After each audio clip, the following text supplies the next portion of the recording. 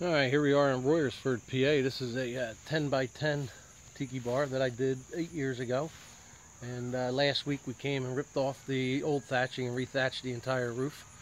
And we also put a brand new bar top on for Tom. And this one is a solid pine tongue and groove hardwood flooring that we put on. Put it on the other day, and we just finished sanding it up. And we're getting ready to stain it. And we're going to use a driftwood minwax stain. It's a big bar, it's a 10 by 10. With the Beermeister, we'll go right where you see my compressor right now. The refrigerator goes over there. There's a sink there, some shelving cabinets, and the standing ice bin goes here. We also power washed it for him, and it needs to be resealed again.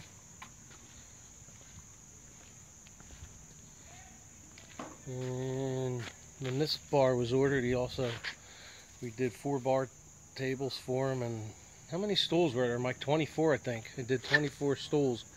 And again, this one's 8 years old, and Tom wanted a new bar top, so we actually laid this hardwood flooring right over top of the old bar top and gave it a whole new look.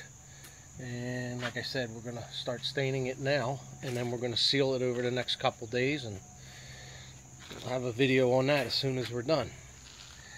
But just remember, tikikev.com. Alright, Tiki Kev out.